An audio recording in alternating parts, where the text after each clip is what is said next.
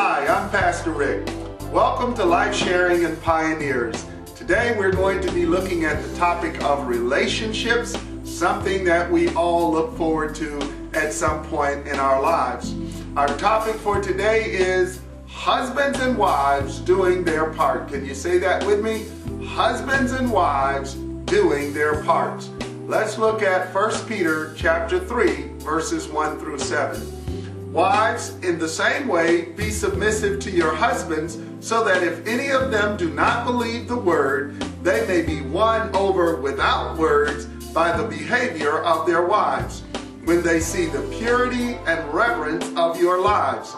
Your beauty should not come from outward adornment, such as braided hair and the wearing of gold jewelry and fine clothes.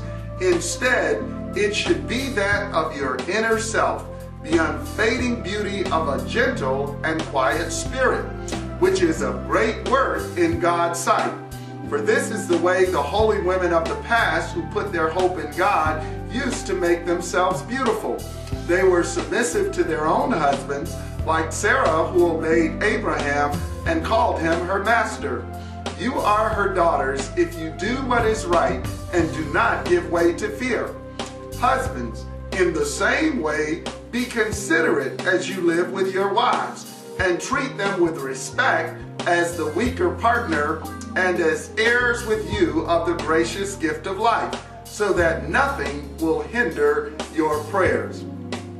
Now, we as a people in our society, we hear a whole lot of talk about love and relationships and how they are just going to be the most wonderful thing that two people could possibly imagine. We're under the false idea that because we love each other, everything is going to work out easily. My friends, I want you to know this. Nothing is harder than having a good, happy marriage. It takes a lot of work, sacrifice, and commitment in order to have a good marriage. The Bible tells us stuff inside of it because God knows that left on our own, we are not going to do it.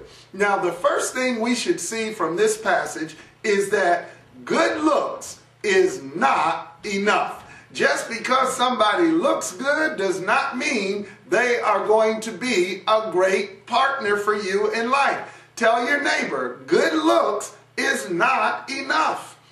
Good looks is not enough. Why?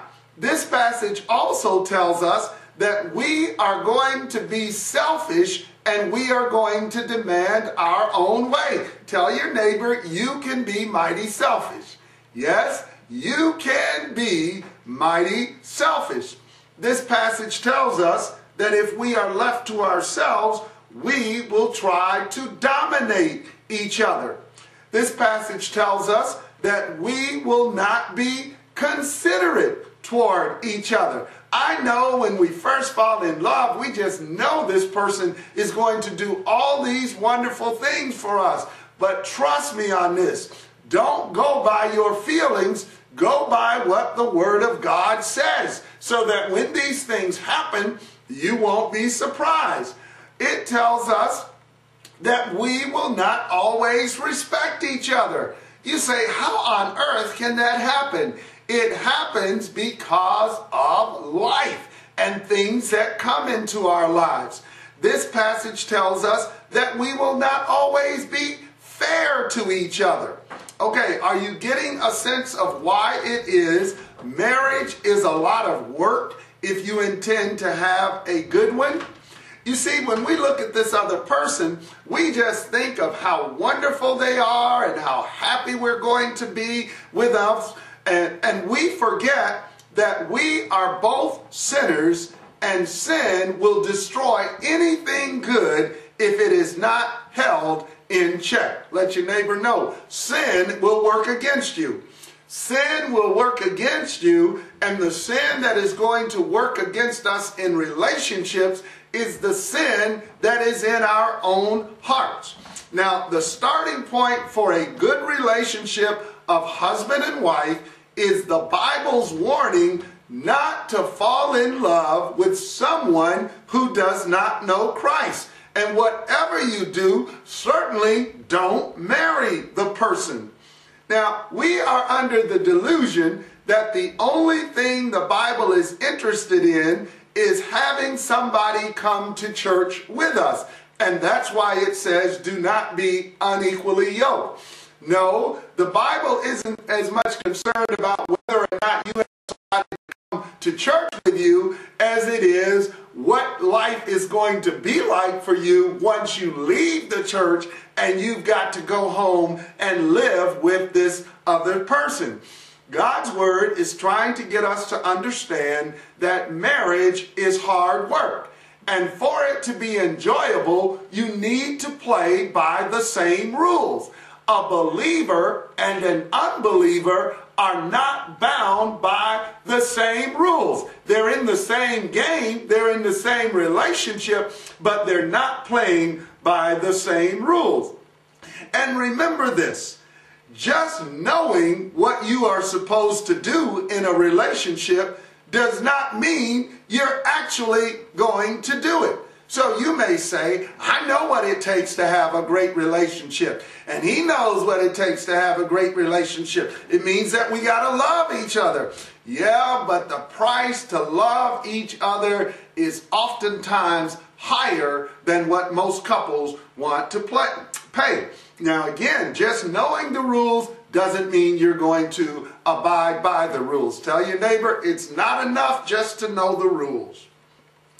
Amen. Every professional sports team has players on it. And all of those players know exactly what the rules are.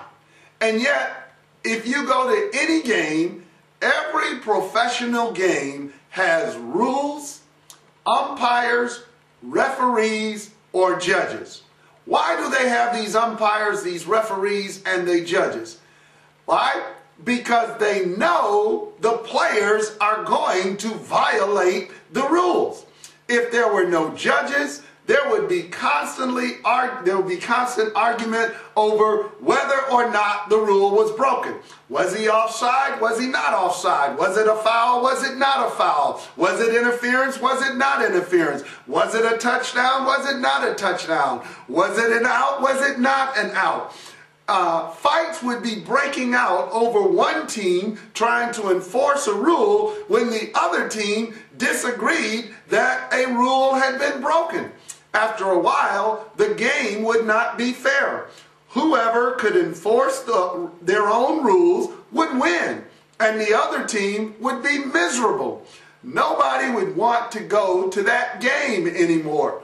Teams would refuse to play certain teams because of the way the team would be acting when it came to the rules.